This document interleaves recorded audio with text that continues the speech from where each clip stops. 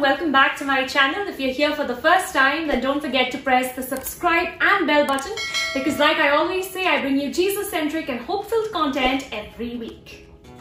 So on today's episode of On Request, I am going to be answering a question that one of you sent me. So the question I've picked for this episode has been sent to us by Varshini Karthik. And her question is, how can we build a more intimate relationship with the Holy Spirit?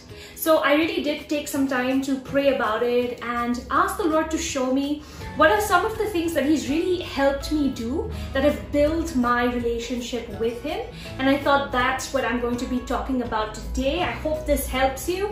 And if you feel like this is going to bless your heart, then make sure you watch this video till the end.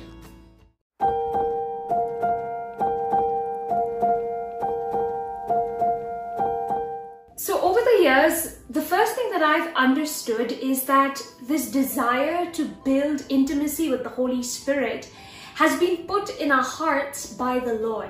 And He Himself is going to give us the power to fulfill this desire.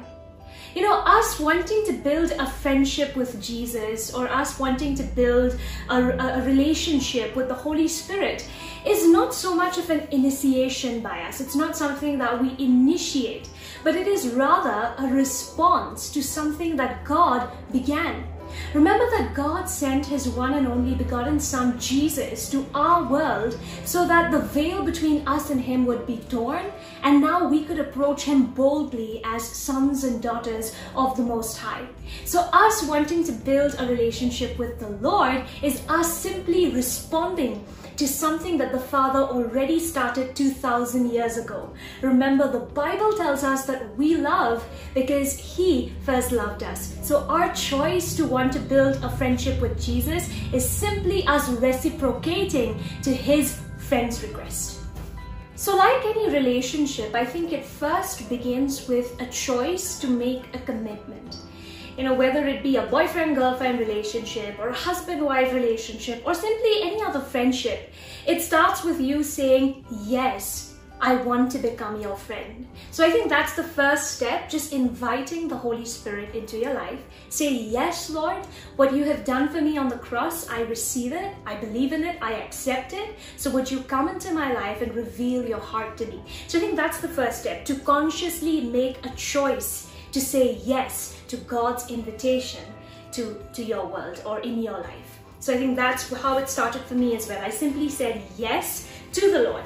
Now, apart from that, I think the Word of God obviously helps you build a relationship with the Father. Remember that the Bible actually reveals the heart of God right from the beginning to the end. It's all about the heart of God for us.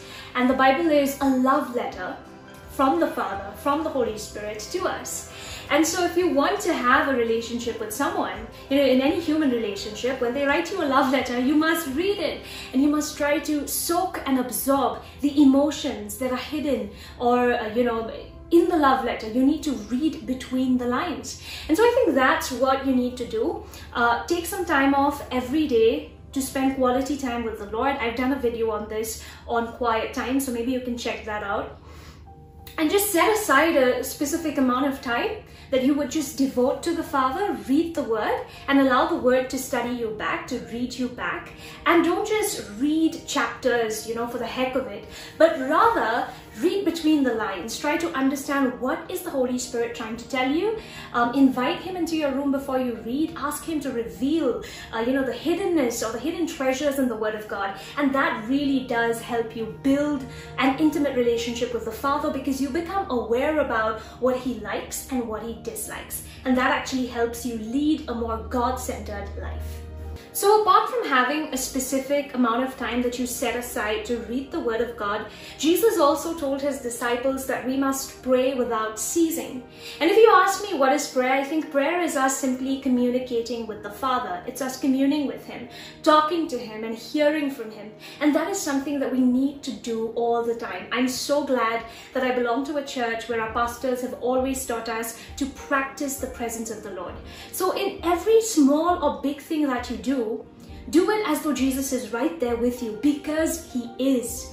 So whether it be how you make your bed in the morning, how you brush your teeth, how you take a bath, keep your cupboard, you know, and all of those little and big things, make sure that you're consulting the Holy Spirit. Always say, Jesus, what would you do if you were in my place?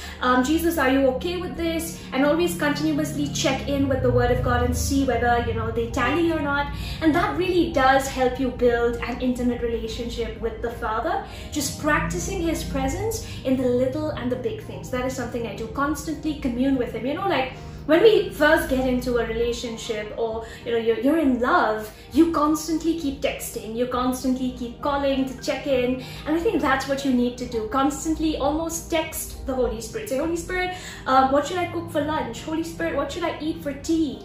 You know, what should I have for snacks? What should I drink? What should I wear? That's how I've been practicing the presence of the Lord, and that has really helped me build an intimate relationship with the Holy Spirit.